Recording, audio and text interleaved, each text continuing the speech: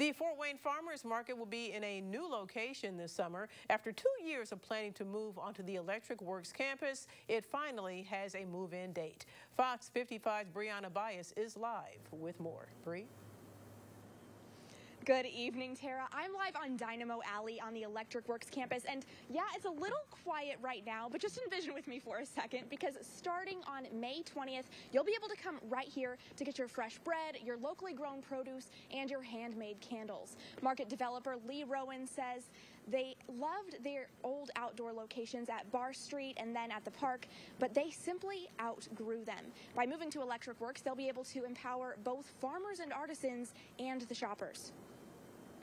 It helps them to sustain and to grow and to be, to have that reverberation into restaurants and, the community harvest and food banks and that kind of thing. It's really a great thing to see. She says their goal is to get small businesses started at the market and then empower them to move onto their own spaces. And one benefit to the customer, the Electric Works campus has way more parking availability through the street parking and the parking garage. And if you are a pet owner who likes to walk your dogs at the summer farmers market, don't worry, because Rowan says she battled on your behalf. And yes, you will be able to bring your dogs onto the campus. And that will be Saturdays from 9 to 1, again, starting May 20th.